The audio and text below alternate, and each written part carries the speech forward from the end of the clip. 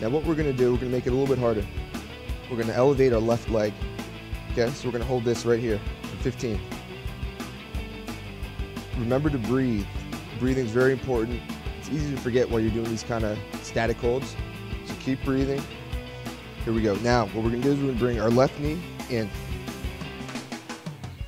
Hold for 5 seconds. And back. Same with the right.